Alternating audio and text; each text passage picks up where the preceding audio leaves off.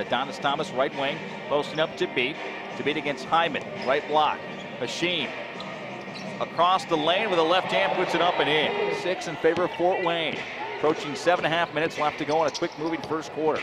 The Kitty Jones coming off a high screen, shot blocked by Thabeet, keeps it in off the side of the backboard. Now in transition, Barlow slashing to the paint, lays it up and in. Got to keep that thing high, get it on the board quick for the easy two. Shot clock set at 18. They go right to him, though. I love this. Back up. Yes, Thabeet, and a foul against Travis Hyman. The inbounds to Thomas, top the key Atkins, then right down to Thabeet on the left block. Big fella made a nice drop step. Well, when you run into Porter, too, if you're Walters, that wakes you up in a hurry. Bounce pass into the big fella. Thabeet going up. Too strong. Porter's giving up a bunch of size and weight. Nice job by Hasheem. Didn't get frustrated. Gathered himself and went up strong with the right hand. Ronaldo Woolridge back the other way on the attack. Spin move. Can't finish on the feed from Malcolm Lee. Here's Bolden back the other way. Shot blocked by Thabeet. He came flying through like Superman with the cape. Grand Rapids can get a big stop here heading into halftime. Going to the locker room with the lead. High screen.